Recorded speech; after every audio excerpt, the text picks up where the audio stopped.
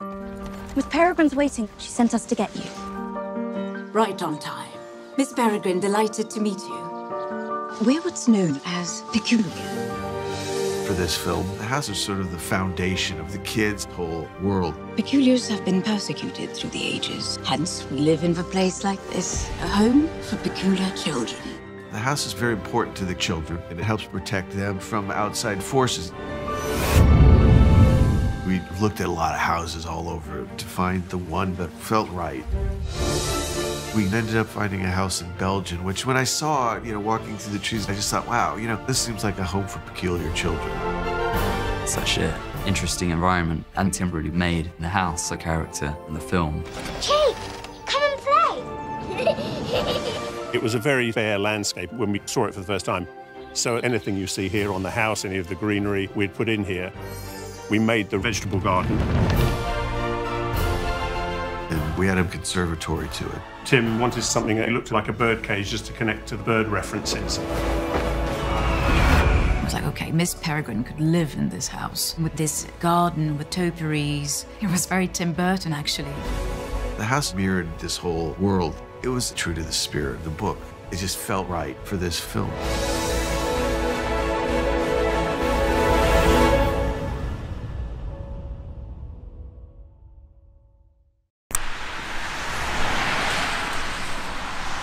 Goedemorgen, beste kijkers.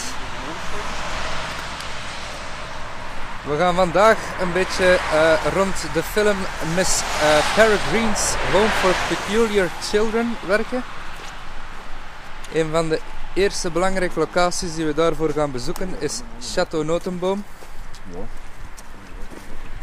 Château Nottebohm was de eerste locatie die ging gebruikt worden in de film normaal gezien van Tim Burton. Maar is later dan verhuisd naar een andere locatie, omdat de eigenaars van Château Nottebohm zelfs geen filmcrew over de hof wilden. Die mensen zijn volgens mij enorme, ja, ik hoop dat ze niet kijken, maar zullen we maar zeggen. Dat huis staat er te verkomeren in het midden van de bos.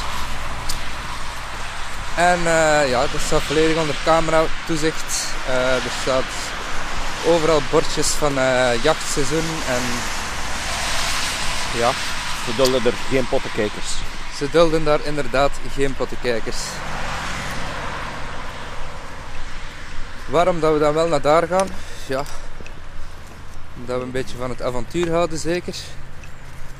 En omdat het blijkbaar zeer moeilijk is om nog maar een foto van de buitenkant te trekken de dag van vandaag.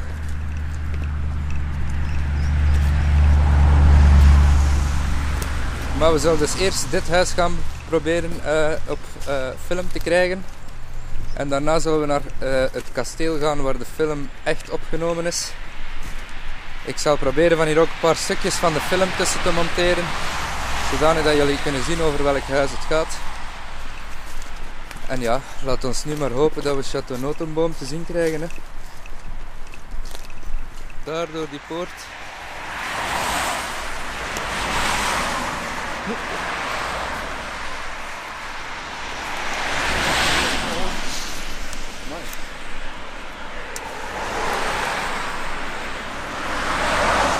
Heel volk, hè?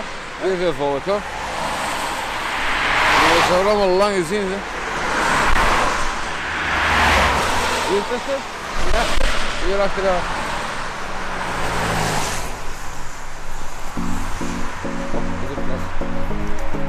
Ik hoop dat er geen politie bij is, hè?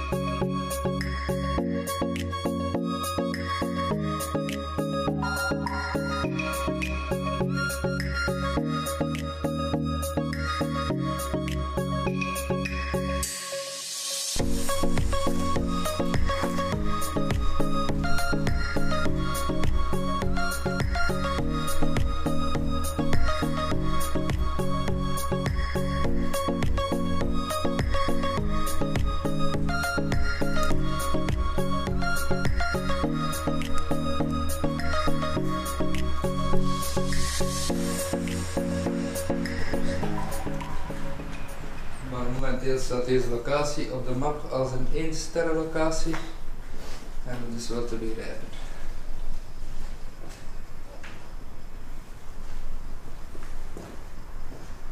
We gaan hier dus ook niet heel het huis rondgaan.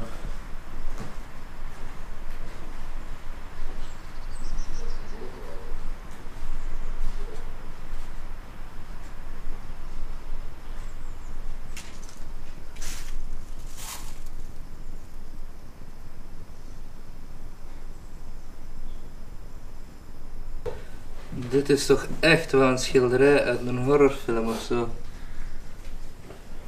Zo'n tekening, zo herken dat. Hier staan zo 3 mensen, maar wat staat die vierde hier te doen? Oh, en dan die spiegel, man. Check die spiegel. Best wel een creepy spiegel. Die man hier is wel met die zijn mond. De 9 uur zijn pruk ligt hier nog.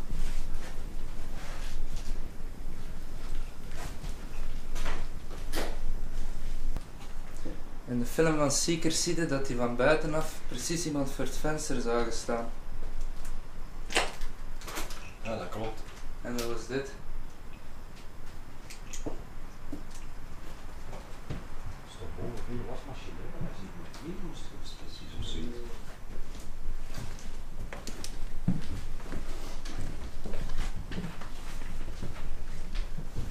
Trouwens, dat heeft toch niet niks, hè? Hier, die vloer.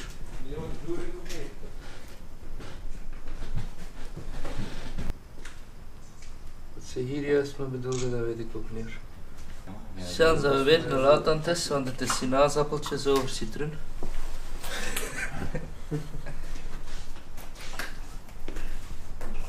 Oké.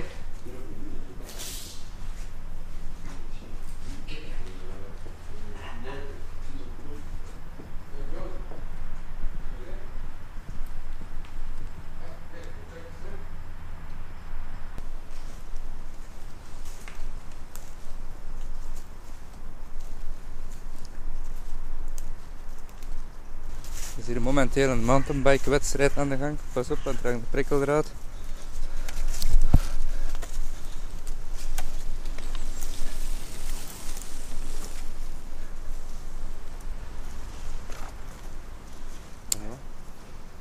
Over Ja. de nakker of wat?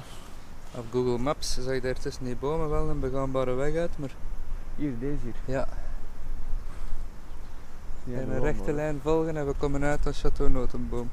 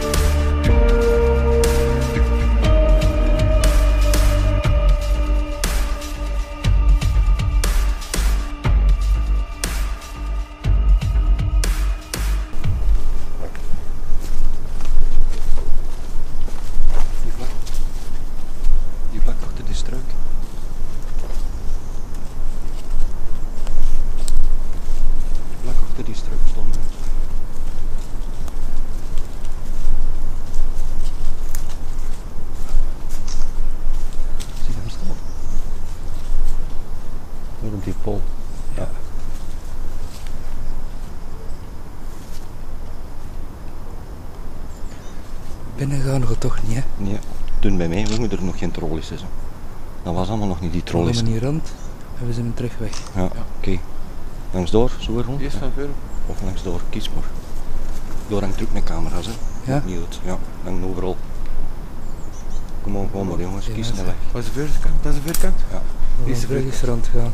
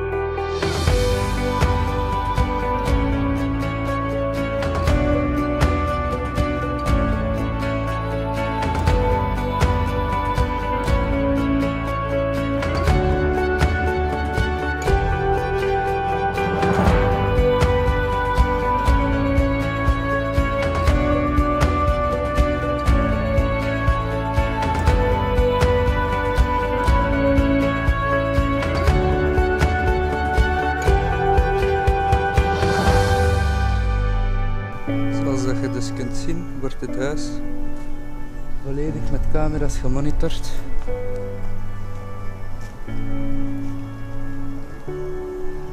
En gaan we dus nu wel vertrekken, want ik denk dat we wel al iemand gewaarschuwd hebben ondertussen. Een beetje vol met camera's. Overal hier in het bos ook. Zo mensen, dit was een vlugge glimp van Château Nottebohm. We gaan zelfs nog proberen van een paar foto's of een filmpje of zo te maken van het kasteel waar dat uiteindelijk de film echt gemaakt is. Maar dat is volgens ons nog bewoond als ik me niet vergis. Het is alleszins veel zwaarder bewaakt dan hier en het was hier al erg. Dus misschien is van aan een draad een ingezoomde foto trekken of zo. En dan ja, ik zou zeggen, bekijk die film maar eens. Het is een goede film. En dan ja, zien we jullie op de volgende locatie. Tot ziens.